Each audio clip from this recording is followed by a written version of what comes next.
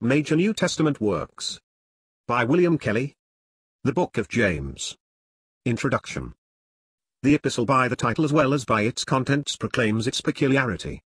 It addresses the 12 tribes that were in the dispersion, not the elect strangers of the dispersion, but the mass of the old people of Jehovah. Nor is this quite unexampled even in the Apostle Paul's feeling and phrase. For on the occasion of his speech before King Agrippa and Festus the procurator of Judea he speaks about 12 tribes, earnestly serving day and night, hoping to attain to the promise made by God unto the fathers, Acts 26. There is thus, as has been remarked, a striking counterpart between the Old and New Testament in this, that one book in the New is devoted as a testimony to Israel, as one in the Old, Jonah, is devoted similarly to the great Gentile city of that day, Nineveh, both exceptional and proving the rule. Hence only is accounted for in this epistle appeal, James 4 verses 1, 4, and 9, and James 5 verses 1 to 6, to unbelievers in Christ or unconverted Jews, interspersed with addresses to those Jews who did believe, James 2 verses 1, 5 and 14, James 3 verses 1, 13 and 17, James 5 verses 7 and 8. There is no ambiguity as to his own confession of the Messiah. From the very first verse of the epistle he announces himself bondman, not more of God than of the Lord Jesus Christ, and he begins with the blessedness of enduring trial or holy temptation in a way that applies clearly to Christian Jews, while he proceeds to warn against sins which go beyond the faithful to mere profession in chapter 2 and afterwards farther still. As a whole the epistle consists of exhortation from beginning to end, even its doctrine bears closely on moral ways, as in James 1 verses 13 to 15, and 16 to 21. James 3 verse 5 to 8, 15 to 18. James is preeminently a teacher of righteousness and was used of God in Jerusalem to meet the transition state between the old state that was about to close and the Christianity that was known more simply and fully among Gentiles. Accordingly his teaching, though as truly inspired of God as that of Paul, does not develop redemption in itself, its source, its objects, or its effects, but connects itself with the new birth, and the life we have from God by the word of truth, as opposed to outbreaks of temper and tongue which are the workings of fallen nature. For this reason, no one brings out more clearly than James the law of liberty, James 1 verse 25, James 2 verse 12, which is indeed his own phrase, in evident contrast with letter and its bondage.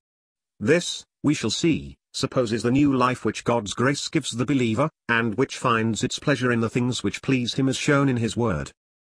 Nor is there the smallest excuse for imagining discrepancy between the teaching of Romans 3 and 4, and James 2 on faith, however common the idea was of old as it is now. The object before each writer is wholly different. The Apostle Paul unfolds to the Roman saints how an ungodly man is justified and declares that it is by faith. The Apostle James lays down to the 12 tribes that a dead faith, destitute of works, is vain, and that the only faith of real account is that which is displayed in ways which glorify God. Living faith produces living works. He is exposing the worthlessness of an intellectual reception of the gospel, which had even then grown up among the Jews. We see the same principle during our Lord's ministry and his repudiation of such faith. See John 2 verses 23 to 25, John 6 verse 66, John 15. Nor is the self-same truth lacking even in the epistle to the Romans, as in Romans 1 verse 18, latter half, and also Romans 2 verses 5 to 11. He is destitute of living faith who does not walk in the ways, and by the word and Spirit, of God. For if ye live after the flesh, ye must die, but if by the Spirit ye mortify the deeds of the body, ye shall live. Romans 8 verse 13.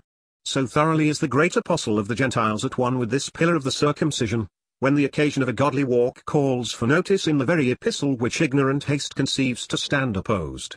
All the truth of God is in harmony, whether doctrinal, or ethical as this epistle is eminently. It may be well to add that, whatever the doubts of Alfred, Neander and others, the writer was no other than James the Little, son of Alphaeus or Clopas, really the same Aramaic name rendered into Greek somewhat differently, the same man who took the lead after the martyrdom of the son of Zebedee, as is plain in the Acts, Acts 12 verse 17, Acts 15 verse 13, Acts 21 verse 18. Compare 1 Corinthians 15 verse 7, and Galatians 2 verses 9 and 12. His words and ways elsewhere are strikingly in agreement with his letter. Patience and purity, love and lowliness, characterize the apostle and his writing for the sphere he labored in. It is remarkable that his language and style consist of excellent Greek with great energy, But the work given him in the Lord was, not to unfold divine counsels or to insist on redemption, but the urgent assertion of the moral consistency day by day, in affection, speech, and ways, of those who are called to endure patiently the various temptations of this world. This becomes such men as look for the crown of life, being already begotten of God by the word of truth according to his sovereign will,